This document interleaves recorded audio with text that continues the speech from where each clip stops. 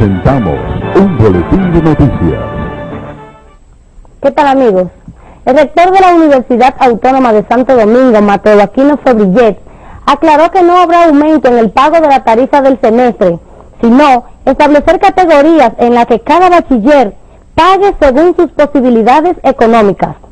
No se trata de aumentar tarifas, vamos a categorizar el pago según la procedencia del estudiante, como está establecido desde hace mucho tiempo en los estatutos, dijo el funcionario académico.